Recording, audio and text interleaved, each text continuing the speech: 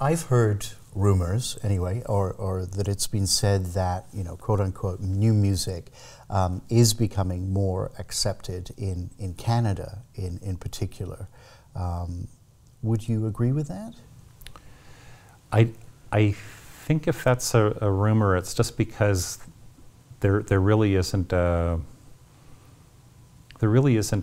style anymore that really goes under the moniker of new music per se. Like, I think the biggest break is that people with you know, strong academic backgrounds in composition who, you know, dealt with the kind of European canon in terms of standard repertoire are nonetheless, you know, getting further and further away from that. So you have music, again, you know, we'll choose the name speculative, innovative, avant-garde, that's being done within milieus that don't have anything to do with classical music per se anymore.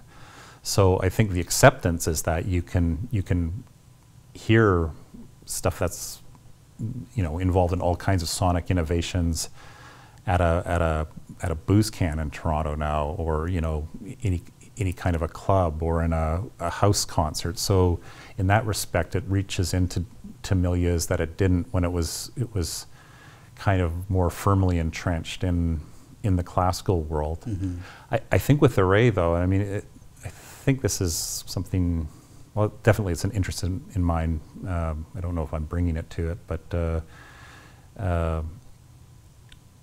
it's almost gotten to the point, though, that where people are forgetting, though, that there's a powerful resource of classically trained musicians, people who can play anything, mm-hmm. Who are virtuosos, but not meaning that just that they can, you know, wiggle their fingers quickly, but I mean, you know, to play something unbelievably softly for a really long time mm-hmm. is about as hard as things get. And that's I mean, right. for me, the beautiful thing about getting more involved with Array is that I have, you know, these virtuoso musicians who I count as my friends too, who are willing to try music coming from these different musical spaces and still bring all mm-hmm. of their abilities, mm-hmm. like their astounding abilities to it. So I think maybe Array does is particularly strong in kind of bridging the kind of the DIY kind of noise improv scenes with the classical music scenes, where those aesthetic milieus aren't so divided. Yeah.